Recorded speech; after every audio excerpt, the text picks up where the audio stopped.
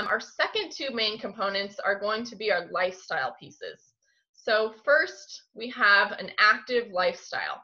So just naturally, based on where they live, their living situation, the buildings that they have, they typically just have a little bit more activity naturally in their everyday life. And when I say that, I don't necessarily mean, they go to the gym every day or 5 days a week for an hour or 2 hours, but really this activity level is built into their everyday life. So for example, a lot of these countries and a lot of these people are not accustomed to having their own car. So they are not necessarily driving to all of their errands. A lot of times they will be walking longer distances to the grocery store or the markets. They might be biking longer distances as well, but a lot of times they are not jumping in the car to run errands. So they're getting their activity level in that way. Especially in parts of Europe as well, a lot of the buildings are a lot older. And so if you live in a 3 or 4-story apartment, most likely you might not have an elevator in your building.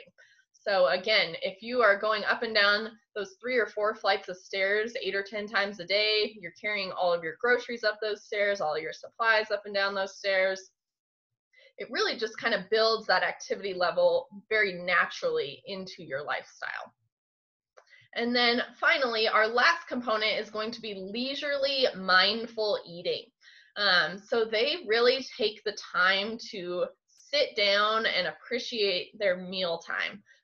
They take it as a time to not only kind of unwind, but also to gather with friends and family and really just appreciate that social aspect as well as that eating aspect. Like I said, a lot of times they eat their larger meal more towards the middle of the day.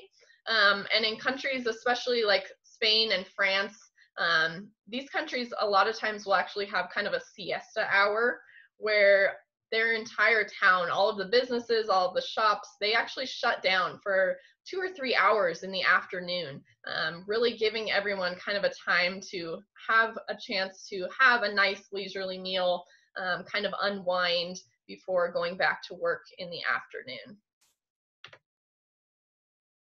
All right, so some long-term health benefits of the Mediterranean lifestyle. Like I mentioned, there has been countless studies and tons of research done on the Mediterranean diet or lifestyle, and the results are very, very consistent. So first and foremost, it has been found to help to reduce weight, blood pressure, and cholesterol.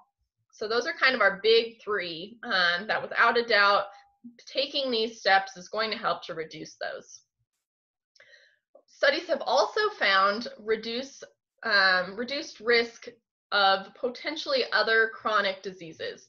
So that can include cancer, cardiovascular disease, metabolic syndrome, Alzheimer's, cognitive decline, Parkinson's, and diabetes. And the dependency of these reduced risk is a little bit more individual specific. So it depends on, your genetics, predisposition to certain diseases, lifestyle choices, but it certainly has shown to affect the reduce the risk of these diseases. And with that, the more closely the diet was followed, the lower the incidence of these diseases was found. So we're going to go through 8 specific key dietary components to the Mediterranean diet. And the nice thing about this lifestyle is you can really kind of customize it or tailor it to your individual life. So if you want to pick and choose certain pieces to incorporate into your life, that is totally fine. But just keep in mind that the more closely it was followed and the more of these that you incorporate, the better your results will be at reducing your weight, your blood pressure and cholesterol, as well as those risks of those other chronic diseases. All right, so these are going to be our 8 key dietary characteristics of the Mediterranean lifestyle. And we will go through each of these individually and some of the health benefits associated with them as well. So first we have a limited intake of highly processed foods. So I don't think it's any secret to us that processed foods are going to be full of, some of that bad stuff. So more sodium, sugar, artificial flavors, colors, preservatives, things like that. And in turn, it's going to usually have less of our good nutrients, such as fiber, vitamins, and minerals. So with the Mediterranean lifestyle, we want to try to consume foods in their most original whole form. And the definition of a whole food is a food that has been processed or refined as little as possible and is going to be free from any of those additives or artificial substances. So highly processed foods, to be honest, can be a little bit tricky. I know when I think of highly processed foods, the first things that come to mind are definitely all of those junk foods. So potato chips, sweets, cookies, crackers, all those junk foods that we know are typically going to be high in things such as sodium and sugar. But highly processed foods can actually be hiding in a lot of foods that we might otherwise be considering to be a healthy option. And a good example of that is actually anything made with white flour. So white breads, white pizza crusts, white tortillas, pastas, traditional pastas, all of those are also going to be considered highly processed foods. So that is going to lead us to our dietary characteristic number 2, which is to incorporate more whole grains. So whole grains are going to include all of those nutrients, so B vitamins, fibers, a variety of minerals. As you can see on this photo on the right, that is a diagram of a whole wheat kernel. So we can see our largest chunk in the center of that kernel is called the endosperm. And then we have 2 smaller components called the germ and the bran. And the germ and the bran are actually where like 99% of the nutrients are stored. And when grains are refined or processed, we basically wipe out that bran and the germ completely. And in turn, basically we get rid of all the nutrients that that whole grain ever had. So by incorporating anything made with white flour, again, white bread, white pizza crust, white tortillas, they really have very, very little nutritional value as a result. We're using that biggest component of the wheat kernel, which is the endosperm, but it has very, very little nutrients involved. So we want to try to incorporate more whole grains whenever possible. So typically whole grain has become kind of a buzzword. So usually if a product is whole grain, it's pretty well marketed that way. So it's going to be well advertised, pretty easy to spot on the packaging a lot of times. But just in case, you can always look at the ingredient list on the package, and the first ingredient should always say either whole grain or whole wheat. And that's a good indication that you're getting that whole grain source and you're getting those nutrients from those whole grains. So just some examples in these photos below. Again, just a whole grain bread is going to do so much more for your diet than a white bread would. Oatmeal is also a really good source of whole grains. And then finally, we have what looks like a quinoa, again, mixed with a very vibrant, colorful plate of, fruits or vegetables, different herbs, different flavors as well. So some of the whole grain health benefits, again, we want to make sure that it's minimally or not processed in order to maintain our high nutritional content. But with whole grains, typically they're going to be very high in fiber, B vitamins, minerals, including magnesium, iron, and selenium, and then sometimes phytochemicals. And specifically with the high fiber, this is going to do a lot of different things for our body. So first off, it's going to help to slow digestion to help keep us feeling full longer. It also helps to regulate blood sugar. And it also helps to better remove waste and keep our GI tract kind of moving smoothly. And then again, it may help to lower blood pressure, cholesterol, BMI, and triglycerides. So again, this is going to be a little bit more on an individual case-by-case basis, but the research has shown the possibility of decreasing those as well. All right, so number 3 is going to be incorporating a wide variety of fruits and vegetables into your diet. So typically in the Mediterranean region, they are eating a lot of different fruits and vegetables. And because of that, they're receiving a lot of different nutrients because the nutrients in each fruit and vegetable is going to be slightly different. So by incorporating a wide variety, you're getting that variety of nutrients as well. They typically like to select and eat more seasonal foods and oftentimes local foods as well. So being here in Colorado, I realize that this can be a little bit more difficult. We have a limited supply of foods that we can grow here. We have a short growing season compared to the Mediterranean region where it's a little bit warmer, a little bit more humid. They can typically grow a lot more different types of fruits and vegetables. But when possible, especially in the summer and fall, try to choose something that's, in season and is going to be local. That's just going to give you that very best fresh quality of those fruits and vegetables. They also typically have a larger portion of fruits and vegetables with every meal. So they are incorporating fruits and vegetables, 3 meals a day, and a lot of times it's taking up at least half of their plate with every meal. So this is something that we don't necessarily see a lot of times in America. We see a lot more of our plate maybe going to a protein source or a carb source, but they really incorporate a lot of fruits and veggies. And then finally, they will eat fruit as a dessert a lot of times as well. So again, they try to stay away from those highly processed desserts that we oftentimes love, but they will replace it with something that's still going to be sweet and satisfying, but maybe a fruit mixture or a type of fruit.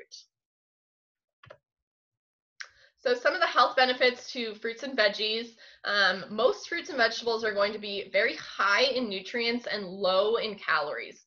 And so this is the ratio that you really want if you are looking to either maintain or lose weight.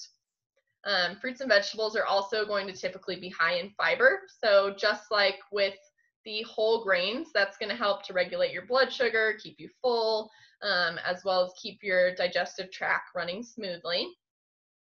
And especially fruits are typically going to be high in different beneficial bioactive compounds such as antioxidants. And so again, antioxidants has kind of become a buzzword over the years, but essentially what they do is help to protect the body against free radicals or toxins. So antioxidants are a really great way to just kind of boost and keep your immune system in tip-top shape. And especially with everything going on now with COVID-19 and cold and flu season fast approaching, it's always a good idea to incorporate more antioxidants just to kind of keep your immune system as balanced as it can be. And again, research has shown that greater consumption of fruits and vegetables is associated with just an all-around lower risk for those various chronic diseases. All right, so number 4 is going to be less red meat. So they really don't eat a lot of red meat in the Mediterranean region. It's consumed certainly less than once a week, maybe a couple times a month. And they're going to be replacing their protein with pretty much any other source. So for animal-based proteins, we see that they eat a lot of seafood, a lot of poultry and eggs. And they actually consume most of their protein from plant-based sources. So that can be beans, nuts, legumes, seeds, things like that. And again, just looking at these pictures, you can see just how colorful they are, how many fruits and vegetables are in those, just to give you a kind of idea of what those Mediterranean diet pictures really look like. All right, so some of the health benefits to seafood specifically. Seafood is an excellent source of heart-healthy monounsaturated fatty acids. So it's a good source of good fat, and it's low in saturated fat, which is also good. This is going to help to increase our HDL or good cholesterol and is a protective mechanism against coronary heart disease. So again, this entire diet can be very effective and very beneficial to heart health, but seafood in particular is something that you can incorporate into your diet that will kind of go above and beyond to really protect against that coronary heart disease if that's a specific concern to you. Seafood, especially fatty fish, such as salmon, tuna, and sardines are also a great source of the omega-3 fatty acids. So again, good source of a good fat. And those are going to help to fight inflammation and again, protect against chronic disease. All right, so number 5 is olive oil as a main source of fat. And so this one is kind of crazy, but they use a ton of olive oil in everything they do. And one way that that is beneficial is that it's a good source of fat. So it can replace a bad source of fat, such as butter or margarine, in a lot of ways. And they actually eat up to about 40% of their total calories per day coming from olive oil.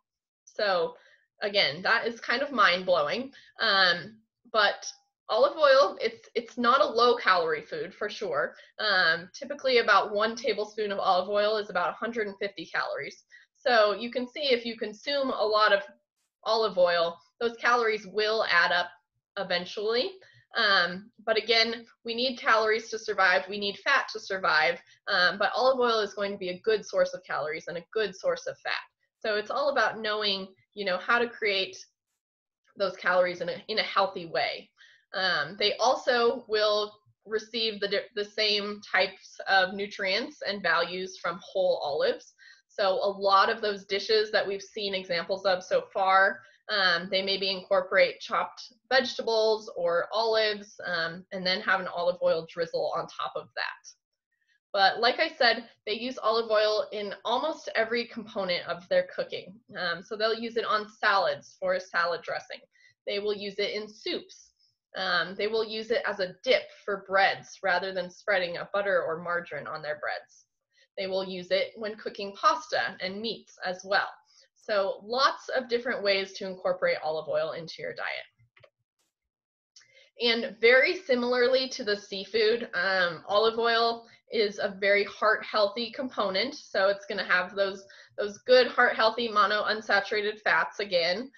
This is going to increase your good cholesterol and be a protective mechanism against coronary heart disease. Olive oil also possesses an anti-inflammatory and anti-clotting property. So again, that's going to be beneficial to heart health. And it is also an antioxidant. So again, just kind of helping to boost that immune system by ridding your body of toxins. All right, so number 6 is going to be a moderate dairy intake. So to be honest, they really don't eat a lot of dairy products. When they do, it's going to be in the form of cheese and yogurt usually, and it's in very much small to moderate amounts. Eaten maybe a few times a week. So they're definitely not typically eating yogurt every morning for breakfast. They're not incorporating cheese into their everyday diet as well, but typically in a very small to medium amount. And with yogurt specifically, they're typically going to eat Greek yogurt, the fully fat and plain variety. And the reason for that goes back to our consuming foods in their most whole form. And so when we go to the grocery store, the yogurt section can be kind of overwhelming. And there's a lot of marketing involved, there's a lot of labels, and there's a lot of buzzwords. So we see words such as low fat, no fat, light, sugar-free, things like that, as well as the flavors. A lot of the flavors are starting to sound more like a dessert rather than a breakfast item. So we see flavors such as key lime pie or creme brulee or s'mores. And with all of that comes processing. So it becomes processed, it becomes refined, and additives are involved. So in order to get those flavors, there's a lot of artificial flavors that go into that. There's a lot of sugar that goes into that.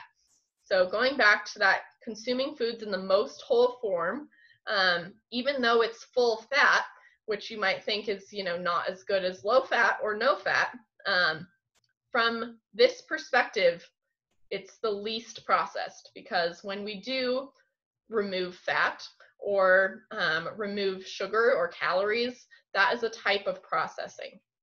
So typically they'll have the full fat plain version, and they'll use something more natural to flavor it with. So you can use, fresh fruit or berries, different granolas or nuts, or honey is a really great option as well, rather than all of those artificial sweeteners, sugars, and flavors. And like I said, the serving sizes are pretty small. So for one serving of yogurt would be 1 cup. And for one serving of cheese, it would be 1 ounce of cheese. And so, sorry to all of you cheese lovers out there, but that is about 2 to 3 small diced pieces of cheese. So it's not a lot. And I think this photo on the right down here does a really good job of showing, an example of what you would see in the Mediterranean region. So 2 or 3 small diced pieces of cheese, and then it's surrounded by, again, those vegetables, those olives, and then again drizzled with probably some sort of olive oil sauce, or maybe mixed with a vinegar or something like that. All right, so number 7 is red wine in moderation. So who doesn't love a diet that encourages you to drink red wine, right? But typically it's going to be generally consumed with meals. So they don't drink just to drink. They don't, have cocktail hours or anything like that. But again, this is something that they appreciate with their food, and very much in moderation. So for women, that would be 1 serving a day. And for men, that would be up to 2 servings a day, with a serving size being 5 ounces. And again, I would encourage you to measure out what 5 ounces looks like and put it in your wine glass at home, because a lot of our wine glasses, if we are left freely to pour ourselves, we could easily pour 2 or 3 servings into that glass without realizing it. So definitely be mindful of that serving size. So the health benefits for red wine is very specific. It's a property called resveratrol, which is a polyphenol, which again is going to act as an antioxidant, which is going to help protect the lining of the blood vessels in the heart, help to reduce that LDL or bad cholesterol, and help to protect against blood clots. So again, a very heart healthy component to this diet. And resveratrol is found in purple or red grapes. So if you don't drink, or you don't drink red wine, you certainly don't have to start in order to participate in this part of the diet. You can get this property of resveratrol from eating red or purple grapes by themselves, or you can incorporate a red or purple grape juice, and it will give you the same effect. All right, and then finally we have number 8 is the use of fresh herbs and spices. And so they really like to use a lot of herbs and spices to really add flavor, color, and variety to dishes. Typically, our herbs and spices are not going to have a lot of nutritional value, but what they can do is help to replace salt, which is oftentimes consumed in excess in America. So it gives you an opportunity to really flavor your food without using too much salt.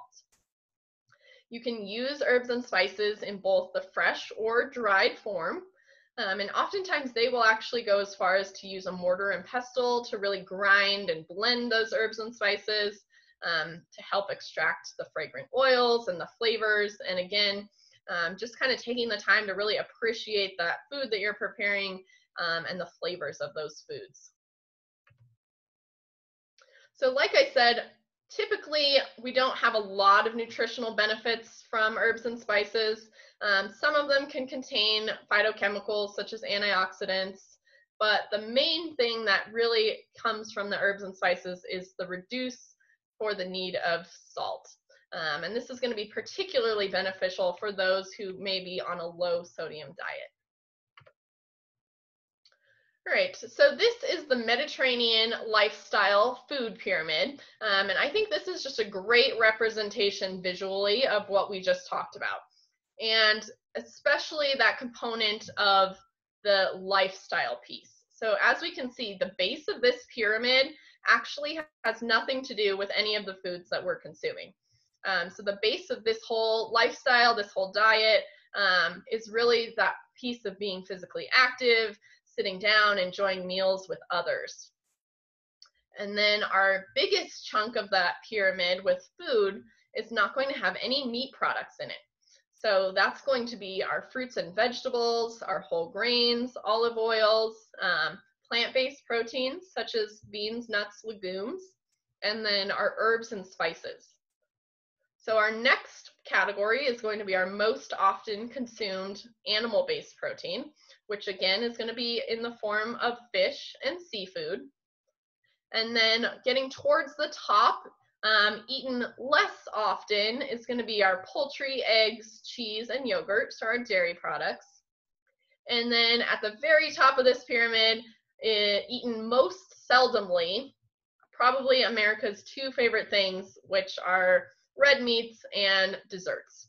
So I think this does a really good job of putting into perspective kind of where we're at as a country and a culture of food, and where that Mediterranean region is at, and kind of some of the key differences for us. All right, so next we're going to go through some tips for following the Mediterranean lifestyle. And, you know, like I said at the beginning, the thing that's really nice about this lifestyle, we talked about, you know, 8 different key dietary components. We talked about several lifestyle components. And you can really customize this to your comfort level, your ability level, and work your way up from there. So again, the closer you follow all of these recommendations, the better your results are likely to be. But certainly you can start small and gradually work your way up. So the first tip is to be mindful. So try to sit down and really plan your meals. Make a grocery list and shop with intention. So this is going to help you to stay on track with what you're eating, knowing what you're eating each week, help to kind of cut down on those impulse buys at the grocery store, or maybe not having a plan for dinner and going to the drive-through or the takeout menu before we really think about, you know, what we're eating.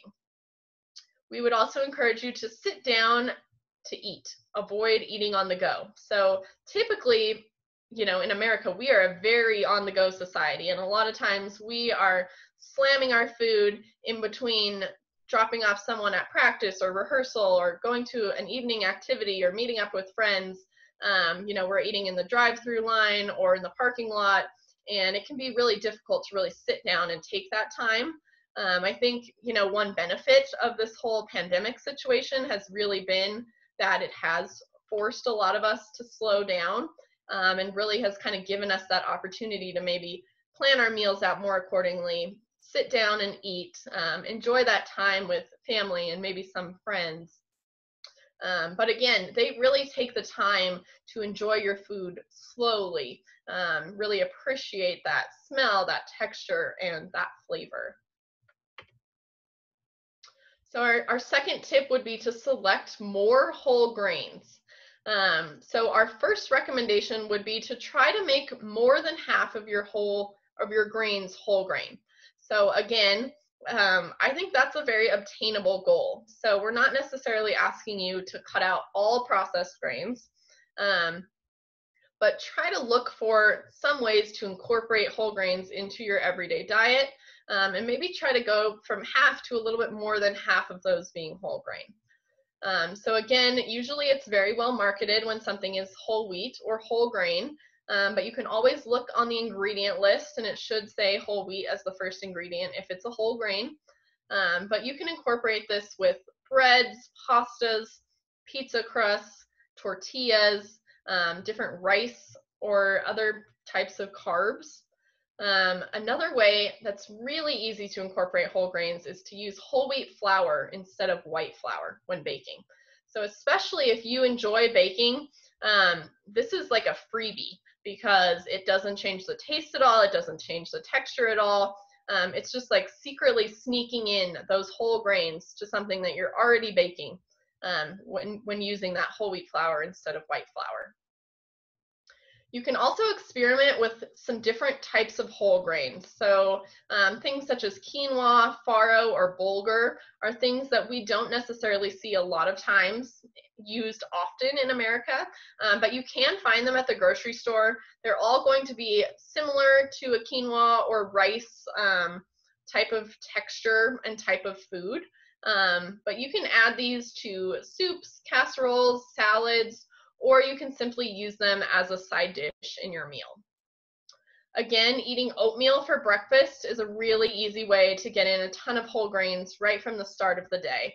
And again, I would caution you buying store-bought instant oatmeal because sometimes those can be highly processed. They have a lot of additives in them. A lot of them have, really yummy flavors in them. But again, with that is going to come those artificial sugars, sweeteners, flavors, etc. So when you can, I would recommend using just a plain oat for your oatmeal. And then again, with like the yogurt, trying to flavor them more naturally. And then for those with diabetes, we just want to make sure that you balance your whole grains by pairing them with a protein source. So that can be something such as nuts, fish, cheese, or a nut butter. So our next tip is going to be eating more veggies and fruits. So like I mentioned earlier, typically their plates are going to be at least half full with fruits and veggies at every meal. So again, this is something that you can kind of decide where you want to start and where you want to go with this. So you can, make a goal of maybe doing this one meal a day, or maybe try to do this 2 or 3 times a week and really work your way up from there. So this doesn't have to be an immediate all or nothing change. It can be very gradual and it can be very customizable to your lifestyle. You want to try to select a variety of different tastes, textures, and nutrients from your fruits and veggies. Again, try to choose them when they are in season and purchase locally when you can. You can prepare cut veggies or sliced fruits for an easy and convenient snack. That's a great way to just pop in a few fruits or vegetables there in the middle of the day. And don't get stuck in a rut. So there are a ton of different fruits and vegetables out there that you can experiment with. And there's a lot of different cooking varieties and different recipes out there as well. So specifically for vegetables, you can eat them fresh and raw. You can saute them, you can steam them, blanch them, roast them, grill some of them even. So I really encourage you guys to kind of get creative and don't get bored with those fruits and veggies. And then finally, we would encourage you to incorporate veggies into your breakfast. So a lot of times we don't necessarily think about incorporating a lot of vegetables into our breakfast meals. A lot of times we maybe pair a fruit more likely with a breakfast. But there's several ways you can do this. You can always just throw a few slices of tomato or cucumber on your toast or bagel. You can include sauteed vegetables or spinach in your eggs or omelet. And you can always add spinach or kale or other leafy greens to a smoothie for a really easy way to just incorporate some quick veggies into your diet. All right, so our next tip is to add olive oil. So like I said, they are using a lot of olive oil, up to 40% of their calories per day. A lot of their fat comes from olive oil. So again, if you don't want to go all out on the olive oil, that's totally fine. But try to incorporate it a little bit in each meal or each day. The first thing you can do is use olive oil as a healthy replacement for butter or margarine. So whether that be in a dip for bread, using olive oil rather than spreading that butter or margarine on your bread. You can use it to add to a pasta sauce or a soup to replace heavy creams or heavy cream sauces. And you can combine it with olive oil and vinegar to toss in your salad as a salad dressing. So like I said earlier, in your follow-up email, you will actually get a recipe for making a homemade olive oil salad dressing. And then when possible, you should choose extra virgin olive oil most often. So this is a really nice table with all of the different types of olive oil and kind of a description of them, the taste, and then some recommendations for uses. So again, the olive oil aisle can be kind of confusing. There's a lot of different options out there. And that word light, again, is kind of a buzzword for us here in America. We don't necessarily know what it means, but we think it means something good. So it's probably, light on calories or fat, or somehow it's better for you. But in this case, the word light really just means that it's been pretty heavily refined, and it's not that good a quality. So whenever possible, extra virgin olive oil is going to be our highest quality oil. And it's made from just a single press of those olives. It has no heat or chemical added. So it's going to have our very best quality taste. So we should always use it when taste is really going to matter. So that can be with dips or spreads, salad dressing, or even drizzled on fish. The next is going to be just regular virgin olive oil. So this is, again, not highly processed, but it's not necessarily quite as high quality as that extra virgin olive oil. So it's still going to have a good taste, but it's not that top quality. So it's going to be a good option for some sauteing or maybe light cooking of vegetables or meat. And then olive, light, and pomace are all going to be very highly processed. A lot of times they will be combinations of different olive oils, possibly from different countries. So if you look at the source of on the label, it's very interesting. A lot of them will say, combined oil sources from Spain, France, Italy. Some of them have, up to 12 different sources of oil in that single bottle. But basically, these have been highly refined, so we wouldn't recommend them as a source of a whole food, and they really don't have that great of a flavor. So we would only recommend using these if the flavor is really not important. So if you're maybe just, pan frying or frying some sort of food.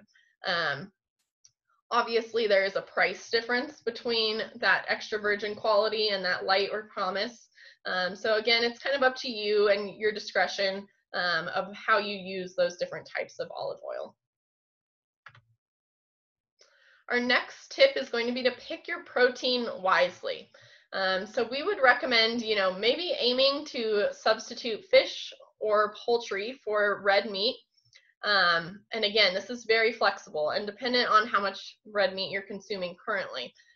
So maybe, you want to substitute that fish or poultry for one meal a week or a couple meals a month. Again, very customizable to your lifestyle. But again, we would recommend aiming to eat fish at least once, maybe twice a week. And again, I realize, especially for those of us in landlocked Colorado, we don't necessarily have those fresh fish and seafood options that they would have in the Mediterranean region. But, do what you can with what we have. Keeping almonds, cashews, pistachios, walnuts, any kind of nuts are a great quick snack, just like those cut veggies. And again, if you are trying to make, smaller meals more often throughout the day, something like just a small thing of some mixed nuts and a cut fruit or vegetable is a great option to kind of keep that metabolism going strong. We would also recommend choosing a natural peanut butter when possible, because a lot of those peanut butter brands that we see in the stores are made with hydrogenated fat and again are going to be very highly processed. Tahini is also a great option. It's made from sunflower seeds, but it's incorporated into a lot of different dips or spreads for breads or fruits or vegetables. Tahini is a main component of hummus, so that kind of gives you an idea of the flavor. And then again, for those of you with diabetes, we just want to make sure that you're pairing a protein food with any high carb food. So peanut butter with an apple, cheese and crackers, and nuts with, yogurt and granola. All right, next tip is raise a glass to healthy eating. So again, if it's okay with your doctor, if you want to have a glass of wine, you can. If you don't drink or you don't drink red wine, you definitely don't have to start. But this resveratrol property is going to be found in any bottle of red wine. So it doesn't have to be a specific type or variety. It doesn't have to be a fancy or expensive variety. Any red wine will do. And again, if you want that property of that antioxidant, but you don't drink red wine, you can drink purple grape juice, or you can eat just the grapes themselves, and you'll still get those benefits. Our next tip is going to be to stay active. So aim for about 150 minutes per week. And again, this doesn't have to be going to the gym or running for an hour straight every day. Just something that, you know, is a moderate activity, such as walking or gardening or even cleaning the house, just kind of getting up, getting moving, and doing something active. If you want to incorporate something a little bit more vigorous, try running or biking or hiking or swimming. Those are all great options that are get you outside, get you some fresh air and some sunshine as well. And then we just want to remind you that water is important for hydration, especially during exercise. So we didn't talk a lot about drinking products except for that red wine, but water is definitely important in any diet, and especially here in Colorado at altitude.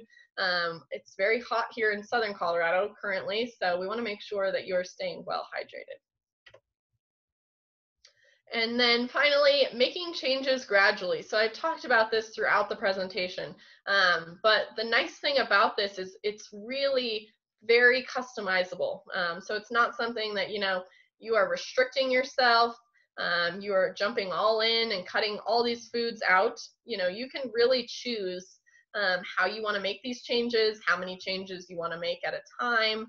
So you can make, you know, one change at a time and add a new one each week or each month, or kind of see how it's going and really try to build it up to a lifestyle rather than just a diet or a crash diet that we're doing for 3 months or 6 months. This is something that can be extremely sustainable if it's done correctly. And then just a few reminders, following this lifestyle, it's not about restriction. So again, even though they're eaten in less often terms, the red meat and the desserts were still on there. So you don't have to cut those out entirely. The dairy products are still on there. So again, you just want to make sure that you're maybe being a little bit more conscious of the foods that you're eating and how often you're eating them. All right, so those are my references, and with that, I will take any questions. It looks like I have a couple in the chat. I only have about 8 minutes, but I'll try to get to as many as I can. Let's see here. So will grape juice be just as beneficial as red wine? I think I already answered that one, and the answer is yes. What's the best oil for sauteing with? I think that was, these are so far kind of easy, but I think that one was in that little table as well. So for sauteing, flavor, you know, might matter a little bit. So I would recommend using kind of a mid-grade olive oil at least. You can always use extra virgin olive oil if you want that total benefit of that most whole form, less processed. But again, if you're looking to kind of save a little money, you can drop down to the regular virgin oil or even something a little bit lighter depending on how much flavor is going to matter. Another question, is pork considered red meat? So yes, it is. It's kind of that mystery meat, but based on the bioactive compounds in the meat, it is more closely related to that of a true red meat than it would be to a poultry or a white meat. So for that reason, we would categorize it as a red meat, and we would recommend eating it sparingly.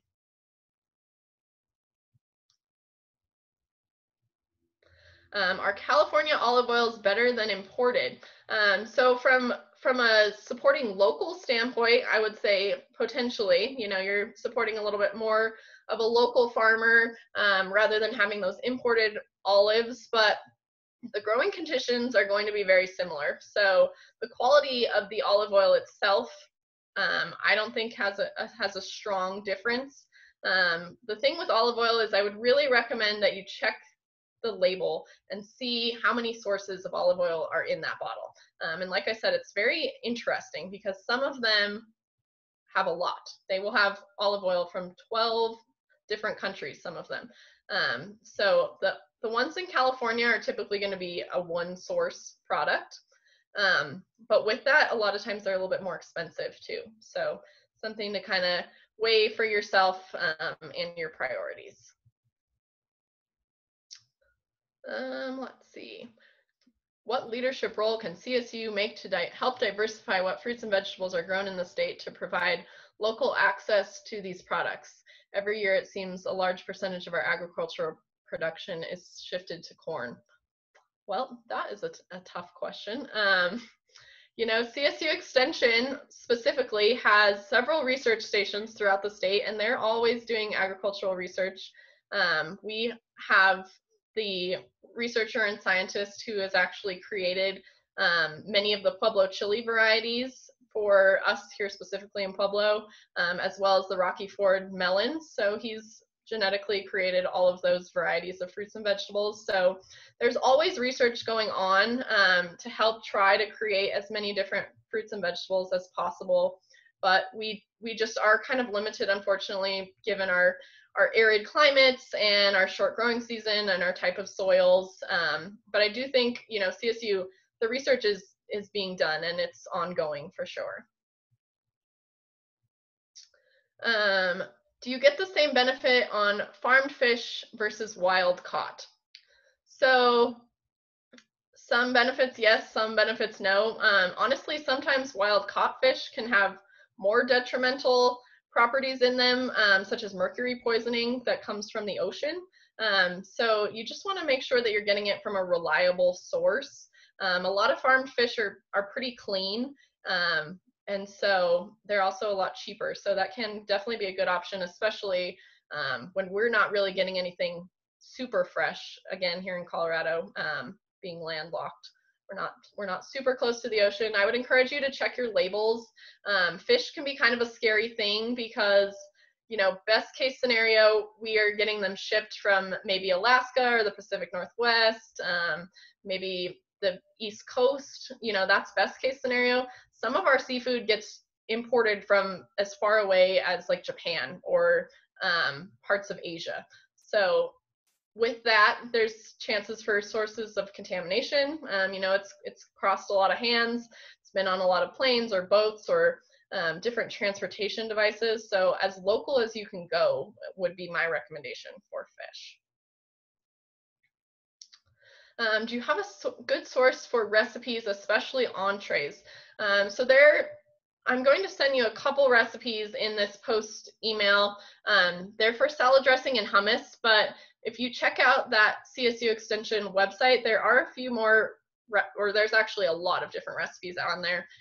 So I definitely encourage you to check that out. I know there's a recipe for falafels and I think a tilapia too. So those are specific to the Mediterranean diet, but they also have a lot of other really great recipes on there. And you'll get a link to some of those recipes specific, but once you get on that website, you can kind of search for different options. All right, so what is a basic breakfast option? American breakfasts seem very carb heavy.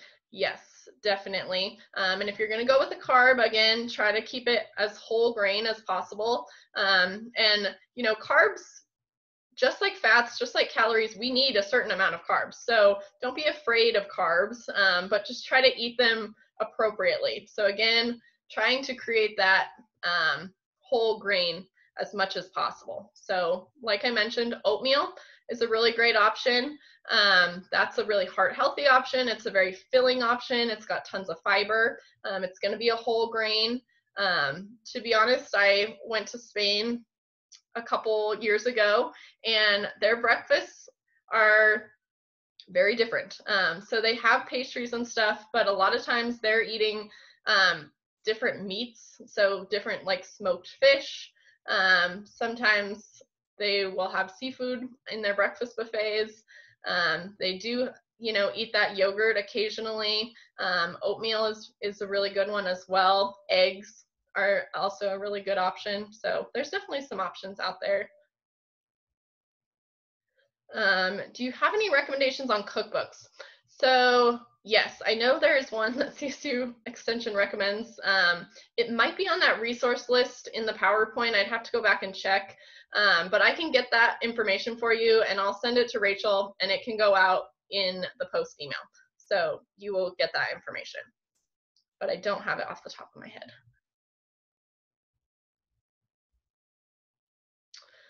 What are some good sources of calcium you would recommend in this diet since dairy is eaten less frequently? This is a really good question. A lot of, depending on how much calcium you really need, that part of the Mediterranean diet might not be your best option. So like I said, a lot of this is going to be a little bit individual specific. So if that part doesn't work for you, and you really, need that calcium amount, I would recommend incorporating that milk or that dairy product if you need it.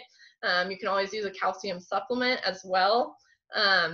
But that's a question we get a lot of times. And, if you are at a higher risk for osteoporosis or anything like that, talk to your doctor before you make a lot of, crazy lifestyle changes. And sometimes, parts of this maybe just aren't perfect for every single person.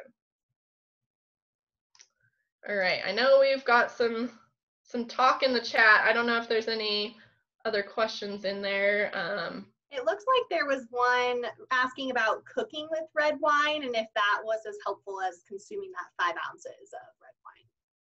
Yeah, definitely. Yeah, any type of consumption, that resveratrol is a pretty stable polyphenol, so even if you cook it a little bit, you should still see those benefits.